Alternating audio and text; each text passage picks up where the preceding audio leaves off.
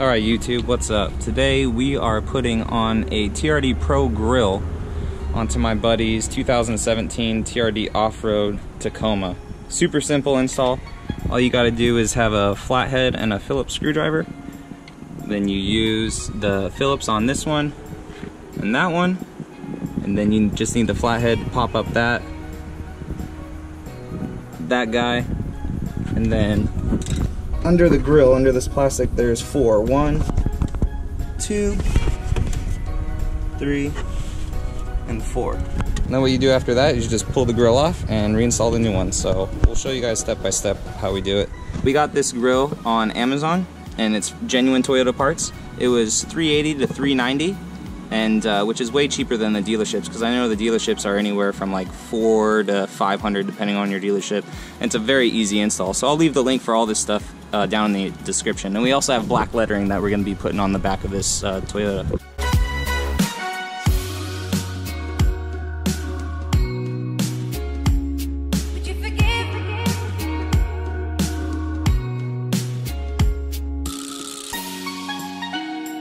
So now we have this one off, these two, that one over there, and then all 4 underneath. So then you should just be able to pop the grill off just by pulling it. So. Oh, I didn't know that.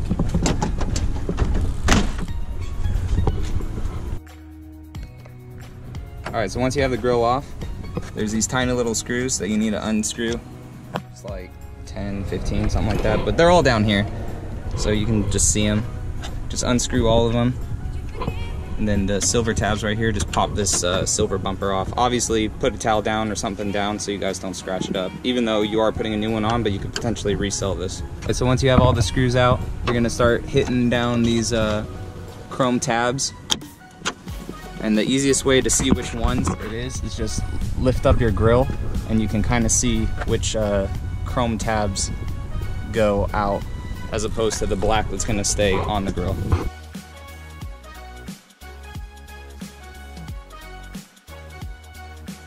Yeah. And you want to take all these black ones off because that's for the actual grill itself. So there's a lot of tabs, just be careful. Basically, you're going to take all the tabs from the back off except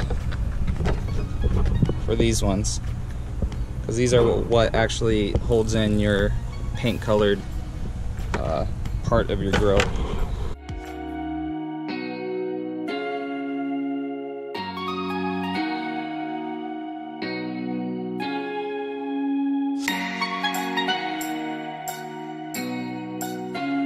Alright, so now that make sure all your tabs are popped through. Pretty much just working in reverse now, and then just put in all your screws, make sure everything's tight. So you're gonna have some extra screws. It's different because this is one complete piece and that's 2 pieces. So don't be alarmed if you have extra screws, just make sure you put them back in. I don't really know why you need to take all these screws out. I think it's just in case you need to finagle the white part of the grill. But now the next step is to put it back on the truck.